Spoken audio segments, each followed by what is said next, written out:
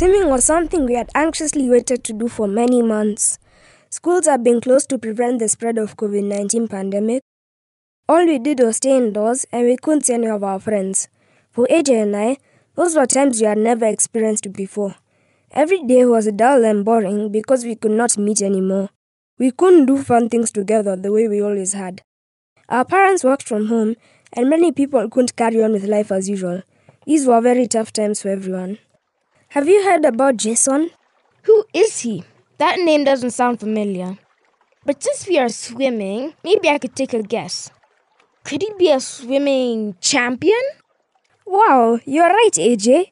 How did you know that? The first time I learned about him was from a magazine of my father's that had a story about him. The story was about the World Championship he participated in 2004. It was his first major competition where he qualified for a number of races. I spent most of the time indoors, watching educative documentaries and listening to music. This is how I discovered Kenya's famous swimming champion, Jason Dunford. As I learned more about him, I silently wished for the day I could once again meet AJ and show him some of the moves I learned from watching Jason. Your swimming has really improved, Kim. I think Jason has been a good coach for you. Hey, tell me more about Jason. I find his story interesting and sounds like there is so much we can learn from him. Absolutely true, AJ.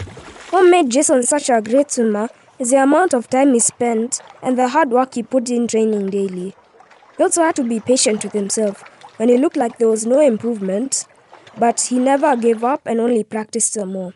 Wow, Jason sounds like a person with a lot of determination. Someone who pushes through all the things that stand in their way, no matter what.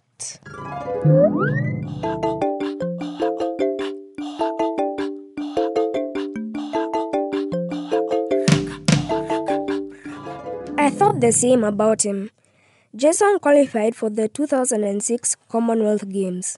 His proudest moment was in the 2012 Summer Olympics, where he led the Kenyan team of athletes to the Queen Elizabeth Olympic Park Stadium in London. He flew the Kenyan flag high with pride, knowing that he could make his country proud that day. Kim, how do you think we can imitate Jason's determined spirit?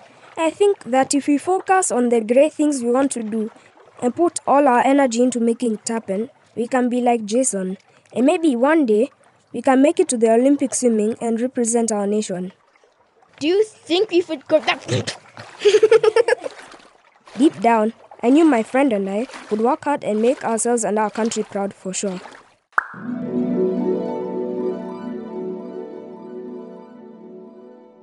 Hi parents, are you enjoying Hummingbird Tales? We'd love your feedback. Connect with us on phone or WhatsApp on 0720-728-592 or at Paukwa Stories on social media.